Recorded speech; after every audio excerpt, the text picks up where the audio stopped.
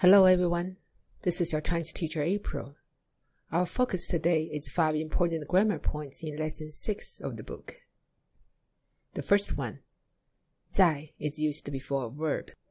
This structure indicates the action is in progress. For example, the action in this sentence is 上班. 在 indicates 上班 is in progress, hence the meaning of the sentence is you are working. Another example. The two actions in this sentence are 上班 and 吃饭.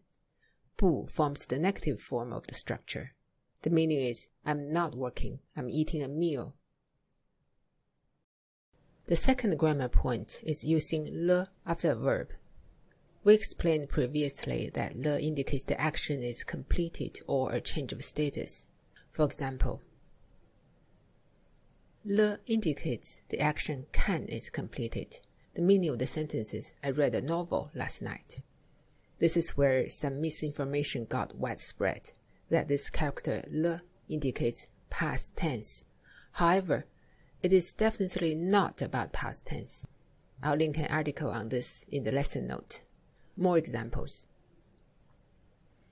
文学明 is a person's name. 了 indicates the action of writing is completed. 文学明 has written 3 books. 了 in this sentence indicates a change of a plan, that for some reason we don't know, he is not going to school tomorrow. The third grammar point is how to ask yes-no questions. Before, we normally use ma at the end of the statement. Now we have 2 more ways of asking yes-no questions. Take a look at these questions. Ma, or the action word plus its negative form, are the structural components of yes-no questions.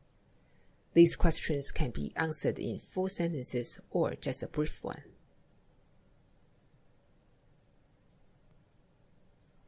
More examples.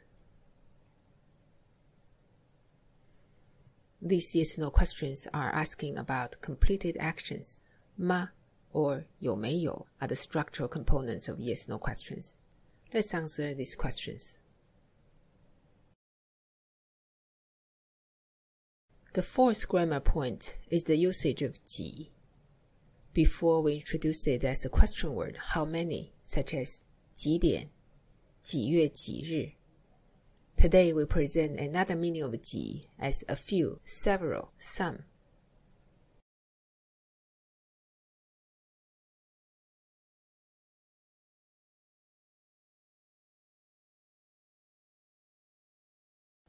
The final grammar point is the usage of 都.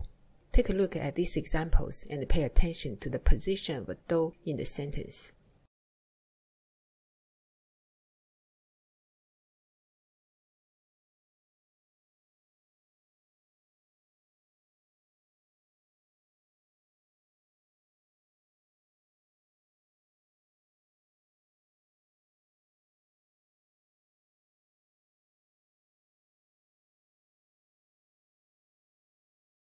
Read through all the grammar points again and use them to make some sentences of your own.